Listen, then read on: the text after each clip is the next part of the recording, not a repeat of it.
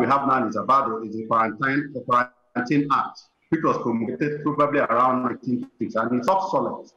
So we need a very modern legislation that will holistically look at control of infectious diseases, because this is the right time to do it. But having said that, we need to engage stakeholders in the value chain. We need to engage all the stakeholders. So there should be input from the populace, input from faith-based organizations, input from NGOs and what have you, so that the National Assembly can come up with a bill that satisfies the yearnings of Nigerians. You don't just wake up one morning and make sweeping laws, empower the NCDC DG to have untrammeled rights.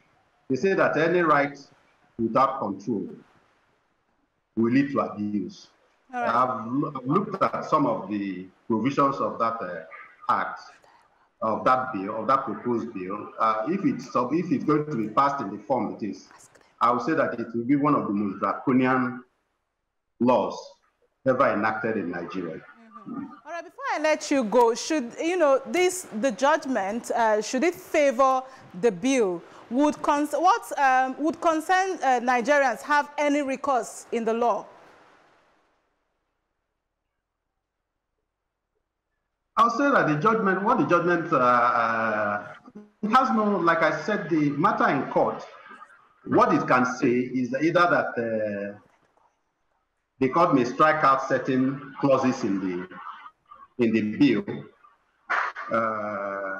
that offends the rights of the private rights of Dino. What I don't even know is whether, because that bill is not yet law.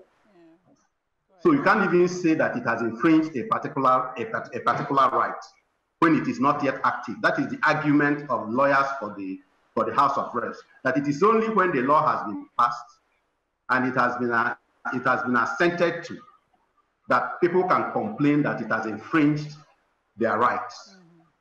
But having said that, we have something in law we call, you can take action pertinent.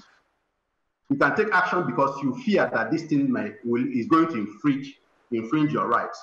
And the major devil in that detail, the major devil in that law, is the portion that gives the Minister of Health the right to declare any property in Nigeria as an isolation center. They don't have that right. If you check the provisions of the Land Use Act, the provisions of the Land Use Act, which is now a constitutional by virtue of Section 315, subsection 5D of the 1999 Constitution, the Land Use Act is part and parcel of the Constitution of the Federal Republic of Nigeria. And that Land Use Act vests all the land within the confines of a state on the governor of the states. And the governor is the numero uno when it comes to administration of land within the geographical confines of that particular state. The federal government cannot just come into Lagos State and say, and the Minister of Health will say, okay, this place will be an isolation center. It doesn't even have that right. And if you go to the Constitution also, where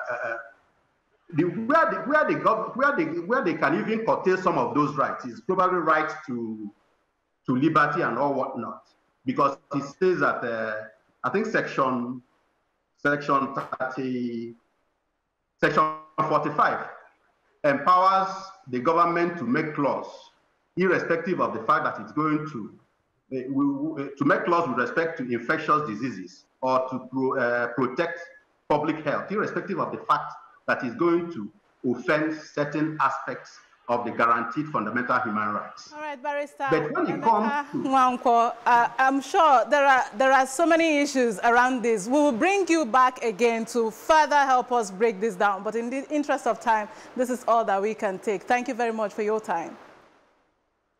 Thank you for having me.